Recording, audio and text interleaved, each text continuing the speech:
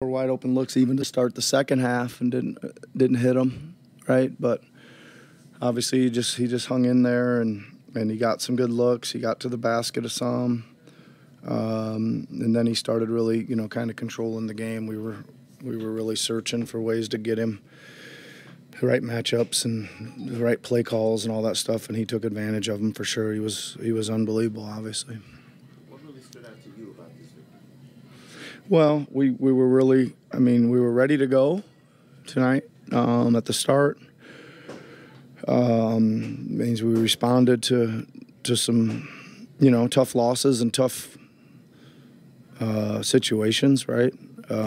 So we got ready to go. We did a much better job of executing defensively, especially. I thought our defense was really good at times. And then we did a much better job of showing some organization at the offensive end. We really did.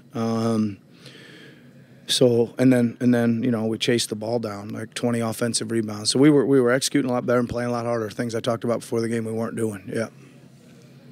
One thing though, it seems like when Tyrese got going, you had Caleb bringing the ball up, it freed him up, allowing him to get some open looks.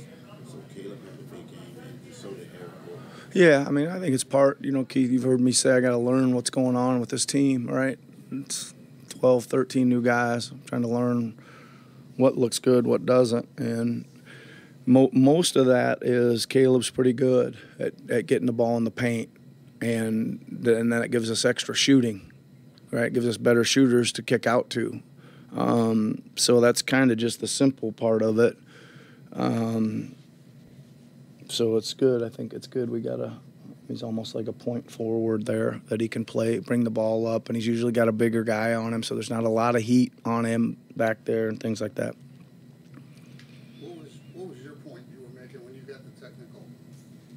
I was just trying to figure out, they'd had the ball for 23 seconds and how an error by their shot clock guy gives them the ball with another added time and added game time and go back to, I don't know, the same thing happened to us a few times. I don't ever recall that being the situation that more clock was put on and the team gets to go back to where they started from even after dribbling it around for 5 seconds.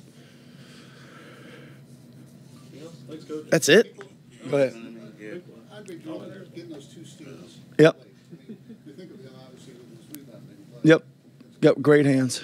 Got great hands. Yep. He's always made every scouting report we've ever done that you got to watch Drummond's hands on the pick and roll defense. Yep. Great hands. Yep.